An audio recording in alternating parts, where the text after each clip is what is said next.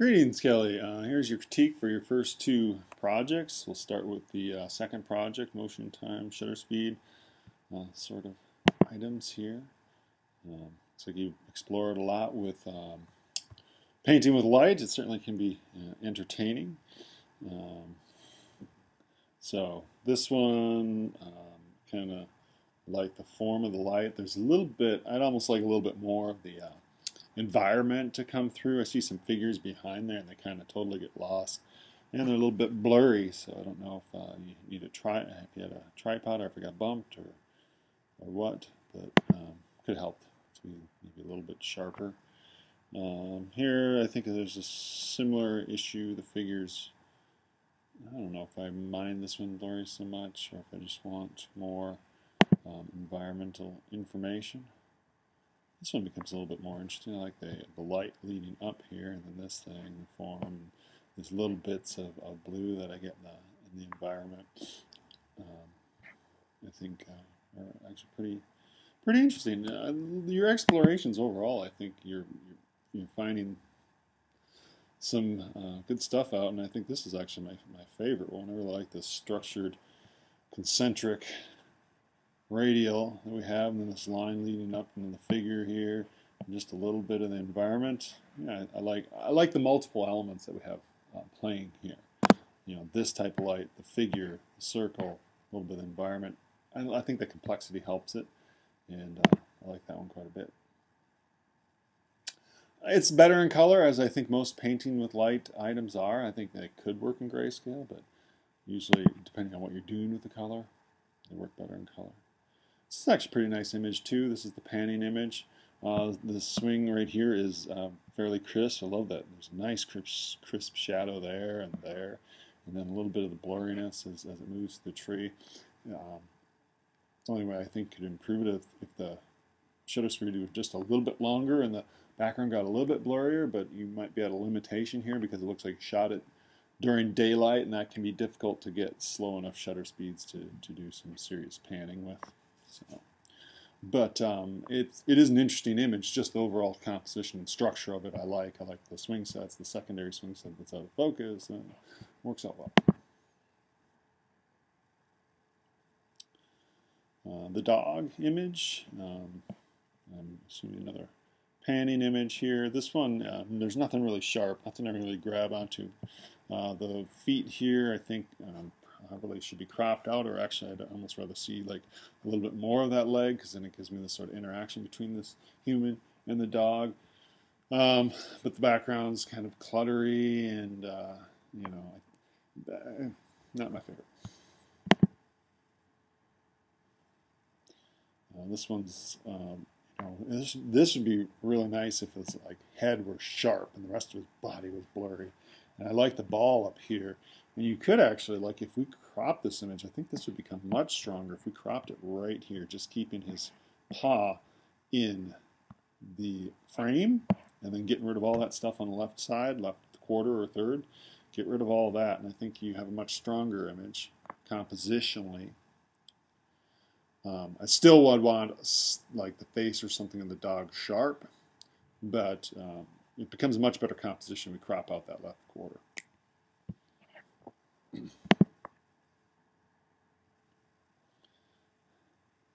This one's more interesting.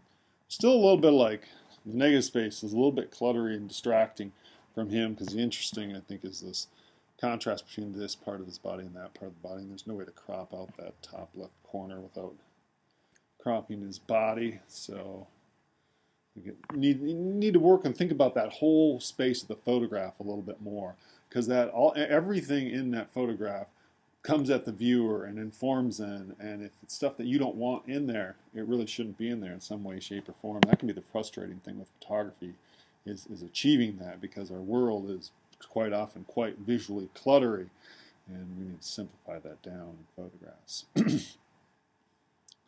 Now this is kind of a nice photograph. Probably the best one of the dog, though. I really like the one where he's chasing that ball. I just wish his head was a little bit sharper or something. But you know, overall, this one is probably the best of those. And it works grayscale or color. I think the grayscale has a little bit of advantage where it has a better range of contrast and values. The color one was a little bit dark and just needed to be lightened up a bit, and that can be done again for Photoshop or something.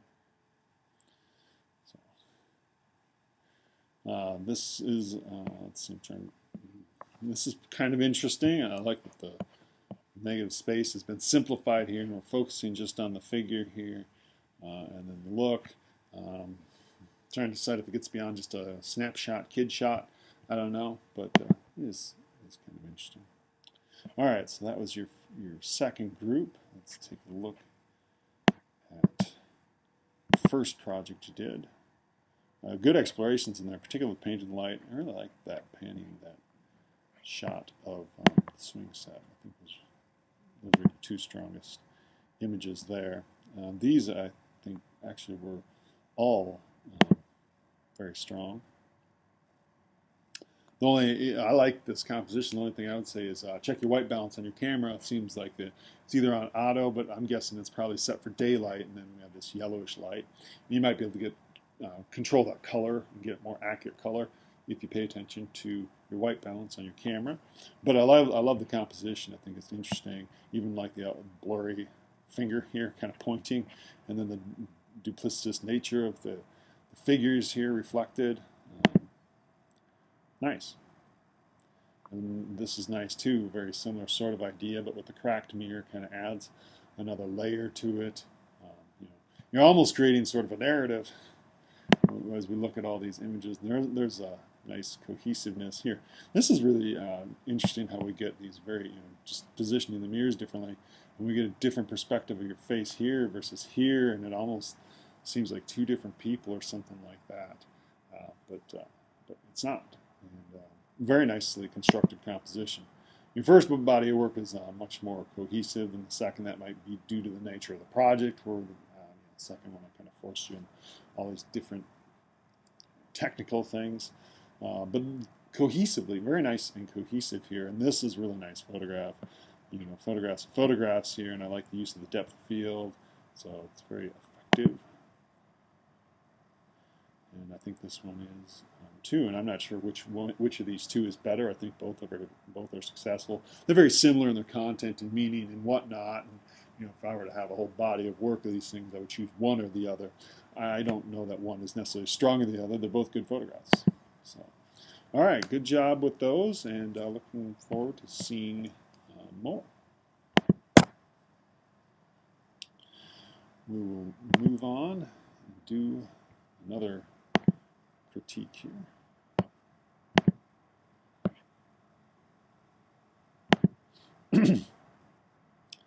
All right, Nathan, here's your critique for Art 28 here. Let's start with there's Module 2, the shutter speed one. Read some of the comments about the scissor hands. Yeah, I saw Edward Scissorhands in the theater a long time ago. Yeah, this is kind of interesting, the melding and the molding of the scissors in the form, and I like the idea. I do wish one or the other or both were a little bit sharper, like if the scissors were sharper or your hair was sharper or something like that. I think it could be a little bit stronger of an image, but I like the idea, and I know it's kind of a difficult thing to do and play with, and I'm guessing you tried several of these. The grayscale actually seems just a little bit sharper, and maybe that's due to playing with contrast or whatnot. I love the concept, the idea, and I think if you kept playing with it and kept pushing it, you'd get what you want. It just would take time. This image I find intriguing as well. Just the perspective and this sort of moment we don't often see from a perspective we don't see. It's like the same perspective, and it's very interesting perspective to see from.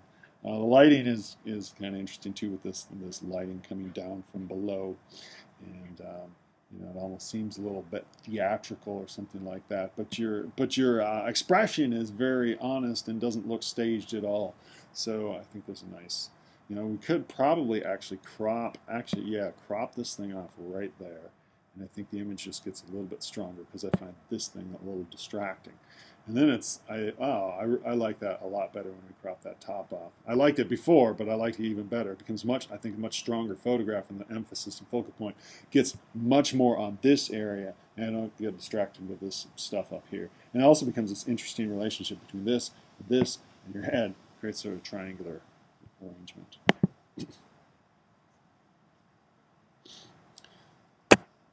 And I would say the same thing in grayscale. Actually, I like it a little bit better in color, but I think it's still strong in grayscale. It could work there. This is a nice panning image. The horse's head is nice and crisp. You see the muscles and all that tone.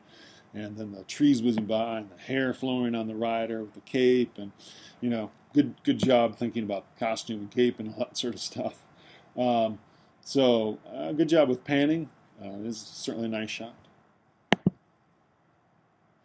And I think it's strong in grayscale, though you lost a little bit of information here. Maybe got a little too carried away with pushing the contrast. This might actually, like the rest of it's fine out here. Well, actually your shirt's a little blown out. So the background's fine, but this would require some local adjustments where in Photoshop, if you have Photoshop or GIMP, where you could just select this area, the figure, and particularly the front of the horse, and maybe even the back down here. But this is there. I really want to see that muscular stuff that we saw in the color image and maintain that. So you'd have to not just do a global change. You actually have to do this and then do a local adjustment here where you get less contrast to pull out this information. And those details really do make or break photographs. Simply because there are so many photographs out there that if you are not perfect and 100% with it, somebody else has done it better. I do like the Phoenix.